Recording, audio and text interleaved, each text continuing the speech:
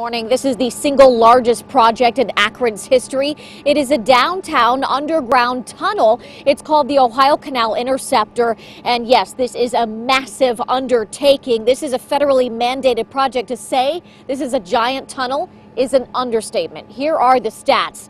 This tunnel is designed to store 25 million gallons of raw sewage and stormwater.